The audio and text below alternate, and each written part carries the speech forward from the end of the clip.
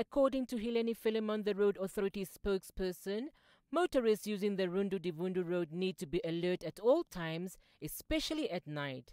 Philemon also cautioned motorists to refrain from travelling at night as the potholes are covered in water and will cause serious damage to vehicles if motorists drive into them.